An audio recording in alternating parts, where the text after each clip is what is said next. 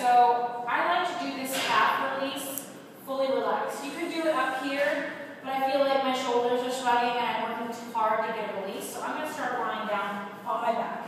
And I'm going to put the foam roller underneath the meatiest part of my calf, okay? Now I have a fat calf, okay? I'm not saying it's fat, right? But it's big calf, okay? So sometimes I have to take one part of my calf at first, then move it down, and then move it down. Just like we did the quad shearing back and forth, like a windshield wiper, same thing here. You can do one spot of your calf or all of your calf, okay? So I'm going to start meatiest part of my calf, and I'm going to start by circling out both ankles. 1, 2, 3, 4, 5, and I'm going to go the other way. 5, 4, 3, 2, 1. And I'm going to do a windshield wiper.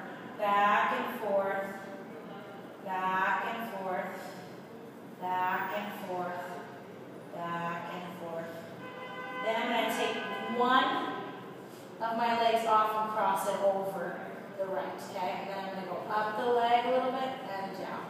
Now it's not a really big movement, because if I pull it in too much, it will start to, I start to lose the foam roller. So I just want to go really nice and small, pressing the weight back on the foam roller. Okay, and then the other side.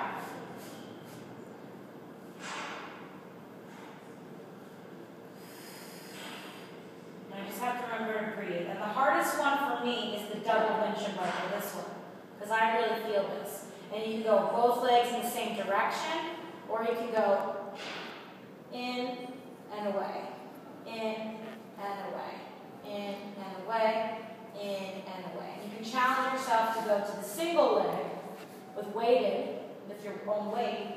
Roll up nice and slowly, sit up, and then we're going to do one calf at a time.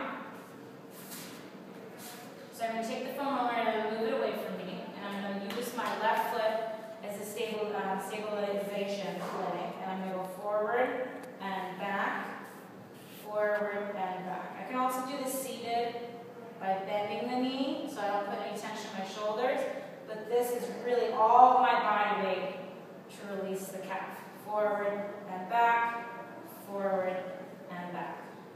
But sometimes you don't want to work that hard, so you just go forward and back, forward and back. Now mind you, you can also do this with a tennis ball or a golf ball, because I know not most of you want to carry this on vacation, or to dance class, or to an exercise class that's not the lab. So just be mindful there are ways to do it with a golf ball and a tennis ball.